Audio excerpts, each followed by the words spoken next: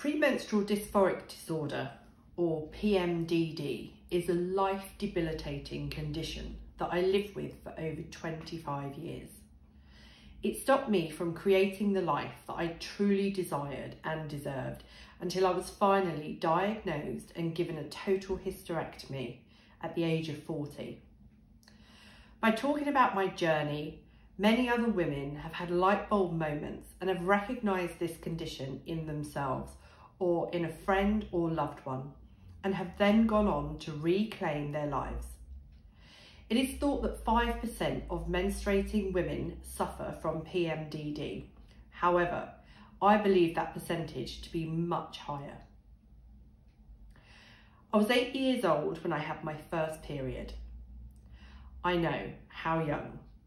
My twin girls are now 10 and I can't imagine having to deal with that at such a young age. When I was 13 years old, I was put on the contraceptive pill because my mood swings were so dramatic. The highs were highs and the lows were low, and I remember feeling rage that I just couldn't control. I didn't know it at the time, but something was starting in me that was connected to my hormones. Throughout my teenage and adult life, those mood swings got worse. I was put on different contraceptive pills by various doctors and I gained a lot of weight. I remember seeing a dietitian when I was younger and I was told to eat a chunk of bread if I was hungry to fill me up. I can't help but think that it was the contraceptive pill that added to me gaining so much weight. As if being a teenager wasn't difficult enough, I had massive boobs to contend with. When my period was due, I would get myself into a complete state and I wouldn't know how to control it. I suffered from really bad cramps and the moods would be dark and I couldn't escape them. Even at a young age, though, I thought it was just normal and that everybody else went through the same thing at the time of month. A few years into secondary school, I was bullied quite badly. Some of my friends at school were older than me and I would talk to my brother's friends who were a few years above me, and some people just did not like that. They would shout at me across the street, slag, slut, fat bitch. They even did it in front of my mum, which showed that they just didn't care what they were doing. I didn't have much self-confidence and I think I overcompensated by being loud and cocky. I was a bit of a tomboy too. A lot of my friends were boys. I seemed to connect better with them than girls. I hated going to school. I had long, thick ginger hair, freckles, fixed braces on my teeth, and I wore glasses. None of these things did anything for my self-esteem, but that was only a small part of it. The monthly battle with my mind that I was going through was something else. I believed that everybody hated me. Why would anybody want to be my friend? In my late teens, I had a boyfriend who lived in London. He would travel to my house in Hertfordshire at the weekends, and I would often stay with him in London. He was 22 and I was 16 when we met. Most of my friends were older than me, so having an older boyfriend just felt natural. He was an East End lad, but had a heart of gold, and he completely adored me. I loved having him in my life because I could escape to London with him and his friends and family, and I could be me. We had a bit of a turbulent relationship and we would often argue. I would get so emotional, stressed and angry. I thought this was normal in relationships. I couldn't see any connection to my menstrual cycle at all. I remember when we would argue that I would be filled with such rage. I just couldn't control my feelings. I would scream and cry hysterically and want to end our relationship. Then the next minute I would love and adore him and never wanted to let him go. I hated living inside my own head. Tragically, he died when he was 24 and I was just 18. He died in front of my eyes of a massive brain hemorrhage. It completely destroyed me. I would say that it took 7 years to get over the grief of losing him. I completely sabotaged myself. After a year of not leaving the house, I drank, smoked, took drugs, partied hard, got into a few really bad relationships with very controlling people, and I tried committing suicide on a number of occasions. I was crying out for help. The grief was killing me, but every month this mood that came over me got darker and darker. I felt like I was going mad and I couldn't escape. I had a very good friend who could see the turmoil that I was in, and I remember him taking me to a bookshop to buy a book about PMT. He could see what was happening to me and that it was a part of my cycle. Just as I was coming out of the grief of losing Stephen at the age of 25, my dad died very suddenly of a massive brain hemorrhage. He was only 53. History had just repeated itself. How the fuck was I going to deal with this? I was so numb, but I was stronger this time because I knew what to expect. I know that's a weird thing to say, but grief had become a part of my life. My dad and I had a turbulent relationship too. He'd been a heavy drinker, on and off, but for everything that he put me through, I adored him. I was a daddy's girl, but we had a real love-hate relationship. We were too alike, I think. My drinking and behaviour mirrored his, and he couldn't cope with my moods, so we clashed a lot of the time. After hitting rock bottom, I sought help for the drugs and the drinking, and I got myself back together. It was then that I discovered self-help. A psychiatrist once said to me that I couldn't change my dad and his actions, but I could change my reactions and mindset towards him. That was a massive light bulb moment for me. Maybe I could change the way I felt and thought about things, but something inside of me made that very difficult to do. A year after my dad passed away, I travelled the world alone, which was an incredible experience. When I came home, I kept climbing the career ladder and life was good. I had a few lovely boyfriends, but I would sabotage every relationship. I would push them all away until they ended the relationship with me. As much as it hurt, it was like me saying to myself, you see, you were right. No one can love you. You're not worth it. There was a constant turmoil in my head. My mum had the patience of a saint with me. I remember once asking her to make me a bacon sandwich, and I specifically asked for the fat to be crispy. I went downstairs, she lovingly gave me the sandwich, but it wasn't cooked exactly how I wanted it. So I threw the plate with the sandwich at the back door in complete rage and frustration. Not at my mum, although she obviously thought it was, but it just tipped me over the edge. I remember her saying really calmly, I'm just going to leave the house for a while, and she walked out the door. I don't blame her one little bit. It must have been so hard living with me. I'm sure she could write her own book about it. I moved out of our family home when I was 22. My parents helped me buy my first flat and I loved my independence. I had a great job and a sports car and I was living the dream on the outside. I was fiercely independent, and on reflection of that, I think it's because I would push people away from me. It was a coping mechanism that I had developed during my dark weeks. During these weeks, I was intolerant to noise, touch, light. I would be confused and clumsy. I would find it hard to string a sentence together. I had extreme fatigue, but sleep became my superpower. Not only because I was exhausted, but also because the longer I slept, the less of life I would have to deal with. I couldn't cope with leaving the house or doing the washing, for example. Simple tasks were so difficult. I would feel paranoid, like no one liked me, and I believed that people were always talking about me. And that's why I never formed strong group relationships. I had very few select friends who I can say are still amazing friends to me now. They knew and loved me for the real me, and they still do, thankfully. If you said hello to me in the wrong way, I would feel like you hated me. I had constant chatter in my head, self-hatred and utter rage about anything and everything. Most months I would have suicidal thoughts. The chatter inside my head would say, I just wish I was dead. I would drive along the road wishing that a lorry would plough into me and take my life so that I could escape myself. It was such a strong and uncontrollable feeling. I could never plan anything because I would never know how I would be feeling when the time came. So it was easier not to. The thought of somebody saying to me, let's book a holiday for next year, or even in 6 months' time, would fill me with dread.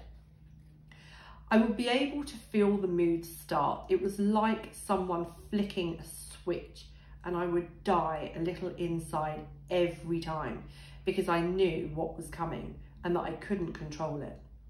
It sounds crazy, I know, but I genuinely had no control over it. I would start to sink and feel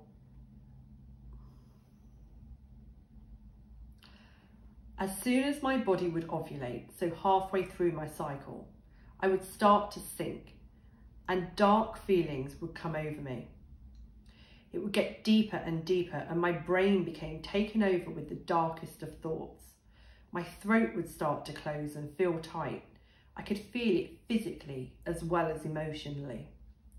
My body would literally feel from my toes to my head with a heavy, angry feeling. Deep depression would come along with anger and rage. If things in life were generally good, then the effects were lighter, but they were still there. If I was in a bad place in a relationship or having a stressful time, for example, the deeper I would go. The weird thing is that I knew what was happening, but I was trapped inside my own head and there was no way of escaping it. I would start an argument for no reason and I would say to myself in my head, what are you doing? Just stop. You are completely overreacting. You are being irrational, but nothing I said or did could stop it. I would start arguments in restaurants if something went wrong. I wouldn't let it go. I had to keep fighting. It felt almost like a release, like when someone who self-harms cuts their skin. I would get road rage. Once someone cut me up on a particularly tricky roundabout and I totally lost my shit. I actually chased the woman down the road, flashing my lights for her to pull over. Amazingly, she did, and I got out of the car. I stood at her driver's door and shouted at her that I had my babies in the back of the car and that she nearly crashed into me, and what a terrible person she was for putting me and my children in such danger. Despite the fact I had now left my children in the car on the side of the road with the door wide open whilst I was raging at this poor woman. All whilst screaming at myself in my head, what the fuck are you doing? Just stop. But I just couldn't stop. When things like this happened, they would continue to consume me for days. I'd carry on raging about whatever it was that had happened. Can you imagine just how exhausting that was? One big thing that would happen was that I would always want to end my relationships. With the flick of a switch, I would look at my partner and hatred would come over me. A deep feeling that I never wanted to see that person again. Whatever they did or said would annoy me so much that I would feel the need to end the relationship. I wouldn't get irritated or a little bit upset about things. I would convince myself that it was over, how I could cope without them, what my life would look like. I would picture myself being happy and single. I hated them. Deep, deep hatred. I would look at that person and say the most awful things in my head to convince myself that they were no good. I never actually let anyone get that close to me. I would battle with myself in my own head constantly that they were no good. They didn't love me and I was better off without them. I have never been afraid of being on my own, and that probably didn't help the cause. I was happy being single, but I needed to be in a relationship. I was constantly contradicting myself. Most of my relationships lasted for 2 years, and looking back now, I've worked out why. We all love that feeling of falling in love and being in that happy, fuzzy place, right? Because when things in life are good, my feelings were okay to live with. So by meeting someone new, it seemed to keep my bad feelings at bay. But as time went on, we slipped into that long-term relationship mode and things got a little boring. The mood swings got worse. They would get so bad that I would sabotage the relationship. My mood would escalate month after month, and then it would end generally in the autumn when my SAD syndrome kicked in, another great symptom of what I was going through. My mum told me that she and my brother would say, well, he's survived it through November, she must like him. I would be happy again, start a new relationship, and the 2-year cycle would repeat itself. It's so clear to me now as I write this. At the time, I had absolutely no idea why I would react to things in the extreme way that I did.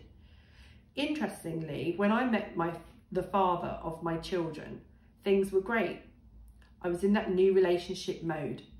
I fell pregnant with twins when we had only been together for 4 months, and all of my symptoms stopped because I wasn't having a cycle. Their poor dad. Can you imagine the shock that came after I'd had our twin girls and my cycles had started again, mixed with pregnancy hormones, no sleep, and newborn twins? The feelings all came back with a vengeance, and our relationship started to break. Something simple would annoy me, but in my dark weeks, it was the end of the world. My life was made so difficult by this fucking horrible condition. If only I knew what it was, I could have controlled it. We had another baby when our girls were just 22 months old, and again, the bad feelings had subsided during my second pregnancy, but the cracks were already there. We attended couples counselling through my second pregnancy, and we tried to make things work. It didn't work, and we didn't want to stay together for the sake of the children. We decided with good grace to end our relationship so that we didn't end up destroying each other and living a life of struggle. It took a long time, but we both worked really hard at our relationship. And I can honestly say that we are now very good friends, and we enjoy bringing up our children together but apart. One thing that the counselling taught us was how to communicate effectively with each other. Along with the counselling, I had some CBT, and that really did help me. Although it was my CBT therapist who told me I had a form of bipolar, and that I would be happier if I was single. My children's father would call my moods my black moods. I would completely shut down and go silent for days, even weeks. I guess that was me going into freeze, fight or flight mode. If I could no longer carry on fighting, I would shut down. It was the only way I knew how to cope. During that time, I would be having the battle in my head. Stop being so irrational. What the fuck are you doing? Just chill out. Be the happy you. We had an argument one day and we were driving down the road. I remember screaming at him. He was shouting back at me and I tried to jump out of the moving car. I needed to get away from him. All of this was with the babies in the back of the car. It definitely got worse after I had my children. Not to mention the strain of having 3 babies under the age of 2 put on me. Interestingly, my mum, who was one of 7 children, said that she remembered her mum saying that she only felt sane when she was pregnant. PMDD is genetic, and maybe that's where I got it from. But I'm glad I stopped at 3 children though. From the outside looking in, you probably thought that I was a fiery redhead who was passionate about life and what she believed in, and someone who liked to voice her opinions. I masked the effects of what was happening to me inside quite well. From the outside, you wouldn't have known what I was going through. When my children were young, I knew when it was going to start because I would scream, not at them, but behind closed doors. I would lock myself in the bathroom and scream into my hands. I would want to bang my head on the sink to take away the pain. The fatigue and depression was so bad that some days I just couldn't get out of bed. And when my children started school, I was late all the time. I would be saying hello to all of the mums as they were walking out of the playground and I was walking in to the school office with the kids. It's not because I was disorganised, but because I couldn't fathom how to get out of the house. I had 3 kids to organise and I would look at their little bags and uniforms and wonder what I had to do with them all. How could I get them ready, pack their bags, open the front door, get them in the car and drive the 3-minute journey to school. My mind just didn't compute. It would completely malfunction. I would look at a pile of washing and wonder how I would manage to put a load on. Such simple tasks would be like climbing a mountain. The effects of my moods lasted for 2 weeks. It started when my body ovulated, and for the next 2 weeks the effects got worse and worse until the day that my period came. Then it was like the switch had been flicked again, and hooray, it was gone. Hello me again. I would spend that week of my period recovering from the exhaustion of the past 2 weeks, and during the 4th week before I ovulated again, I would be full of energy. I would restart my gym routine and healthy eating. I would be so happy. I was like Superwoman. The washing was all done with ease. I would see friends, make plans, have a brilliant business idea, redecorate the house. I would feel so good. And those horrendous feelings would be a million miles away. I would think, right, this month I will be fine. Look at me now. I will not fall from this. This is me, and I love being me. Then I ovulated. The switch had been flicked, and bang, here we go again. Month after month, year after year, this life-debilitating condition controlled my body and my mind. It makes me so sad writing this. After I had my son, I decided that I wanted to be sterilised, as I knew that I didn't want to have any more children. I asked my GP to refer me to a gynaecologist, which they did. At my first appointment with him, after he had gone through the procedure with me, I said as a flippant comment, "Can you just whip my ovaries out whilst you're in there?" And his reply floored me. "Yes," he said, "but why?" I told him that I suffered from terrible PMT. He asked me a few more questions and then said, "That is a thing called PMDD, and yes, I can help you." That was the first time I had heard of PMDD, Menstrual Dysphoric Disorder. I was 38 years old. He told me to go away and track my menstrual cycle for 2 months, then go back and see him. In the meantime, I had my sterilisation procedure, and all was well with that. The first time ever a medical professional had understood what I was talking about, and he said that he could help me, I left his office in floods of tears.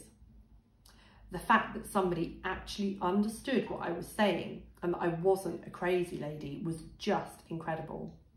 I set to work researching PMDD, and I came across some fabulous information and support groups online that explained it all.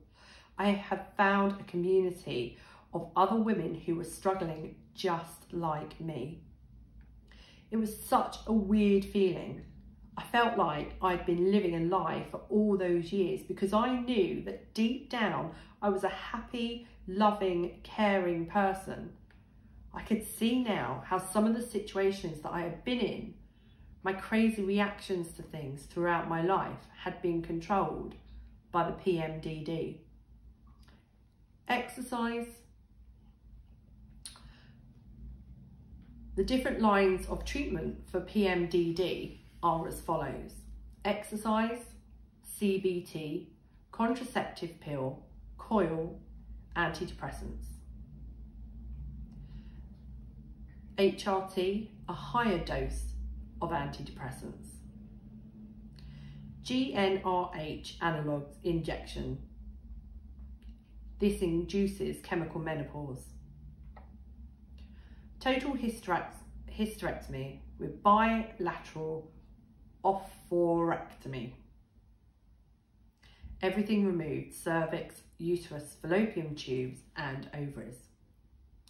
We're all different, and different treatments work for different people. For me, over the years, I was put on so many different pills. Luckily, I would know pretty quickly what suited me and what didn't. Some would work for a while and some would send me over the edge. Exercise and diet and CBT did really help, but only to a degree. I tried the Mirena coil and that didn't work for me, emotionally or physically. I knew my body so well. I begged the GPs to help me. One doctor actually laughed at me when I said that I needed to have my ovaries removed. It was like I was fighting another losing battle. Amazingly, it took me a while to go back to the gynaecologist with my cycle chart because I needed to get my head around all of the information. I took my mum with me to the appointment because out of everyone, she knew my symptoms better than me. When I described the long list of symptoms to her, she said that it was like describing me. I didn't just have a few of the symptoms, I had every single one. At my appointment, the gynaecologist had no doubt that I needed to have my ovaries removed and a total hysterectomy, but we had to try every line of treatment just to prove that we had explored everything before doing something so drastic. He prescribed me the GnRH injection that would put me into chemical menopause. I was 39 now and I couldn't wait to get this injection inside of me. He wrote to my GP and I contacted them. They ordered the injection. When I turned up, they didn't have it. I had to have it on a certain day of my cycle, and if I missed that, I would have to wait another month for it. That meant another month of hell. I'd come so far and now I couldn't have it. I spoke to the doctor's surgery and unfortunately I was in full PMDD mode and this had sent me over the edge. I told them that I was at the window in my house and I was going to jump. I was told that I'd have to call back in the morning, to which I replied, I will be dead by then. I then received a letter from the doctor's surgery telling me that I was being too demanding and that they were going to refuse me the treatment. I literally couldn't believe it. I had begged GPs, I had been laughed at, I had been fobbed off, and it's just being a woman and that I should just deal with it. And now I was this close and they were refusing me treatment, even though it had been recommended by a specialist consultant. In the end, my mum had to take over speaking to the surgery. They agreed to order the injection and made me an appointment. I saw the head doctor instead of a nurse, and before he gave me that injection, I broke down and I said that I needed to explain what I had been living with. He was genuinely shocked. He had never heard of PMDD. He actually apologised to me for letting me down. Finally, I was getting somewhere. He gave me the injection and promised that it would be there waiting for me every month that I needed it, and thankfully it was. So now I have the GnRH in my system. Goodbye PMDD. Hello menopause. Slam dunk, straight in. It was like running into a brick wall. My bones hurt from head to toe. I had the hot sweats. I had it all. But thankfully, I was now being taken care of, and with the help of the GP and my consultant, they made me feel better with estrogen gel. The whole reason for being put into a chemically induced menopause was to see that if turning everything off stopped the symptoms of PMDD, and it did. The relief was incredible. This proved that I could be free of PMDD if I had my ovaries removed, as you could only stay on the injection for a short period of time. Planned for just after my 40th birthday, I had a total hysterectomy and my ovaries removed. I was so excited to have this done, but at the same time, I had that feeling of grief again. I knew my life was going to change forever and I was going to have to say goodbye to the crazy person within me. As mad as that sounds, I'd lived with her for so many years and now she would be gone. We've been through so much together. We had created ways of coping. I wanted her gone, but it would be strange without her. I had to now get used to the new me, the me that was always there, but now she had moved in full time.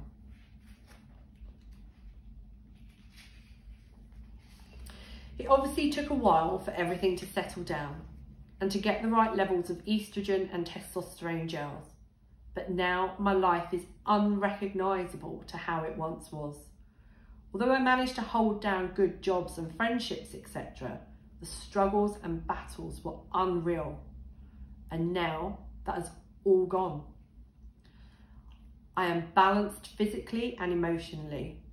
During my diagnosis period, I spent a few years being a single mum and focusing on myself, working on my true worth and what I actually wanted out of life and out of a relationship.